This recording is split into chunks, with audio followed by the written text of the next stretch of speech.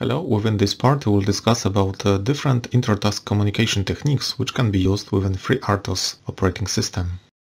Intertask communication is an important part of each operating system. We have few possible techniques within FreeRTOS and CMCSOS which can be used here. And it is extremely important to understand advantages and disadvantages of each of the techniques and select them properly within your application. The most known and most powerful one technique is queue. Queue allows you to pass the information between the tasks, to pass a bit more information than just on-off. So it can be structure, it can be any type of the information, it can be a pointer.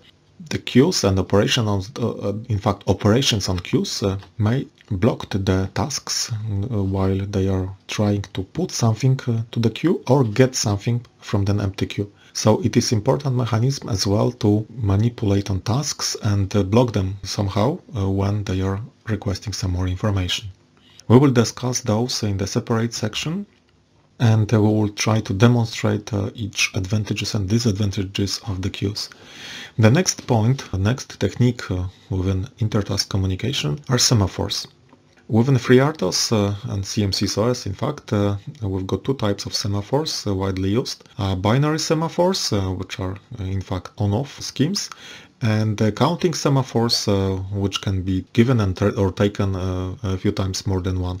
So those are quite good and simple technique to synchronize the tasks and synchronize the task from interrupt, for example. The disadvantage is that we do not have the full control on the fact which of the tasks which are waiting for the semaphores will be allowed to take it.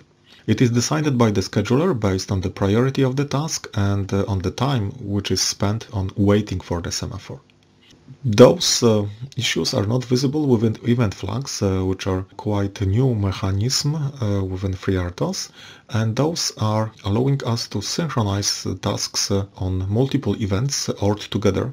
And we have to our disposal from 8 to 24 bits which can be used for the synchronization, multiple events, multiple tasks.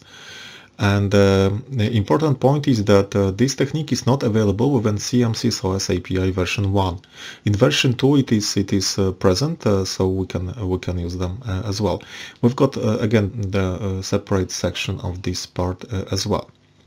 Then quite interesting one is direct to task notification, called as well the event threads, that are using the precise communication between the tasks. So one task is sending the combination of the bits to the other tasks. The addressee is really well known, well identified, and it can be used to have much more control on the signal passed between the tasks. On top of those techniques, we can put mutexes which are used to guard the shared resources. Mutexes must be, let's say, taken and released always in that order by each task that use those resources. So once we take the mutex, we should give it back. So it cannot be given back by other tasks. So this is very important point. And there is as well the dedicated part on this. So you can follow all of those groups in the next sections, which would be built from theoretical part and then would be illustrated by the hands-on parts. Thank you for watching this video.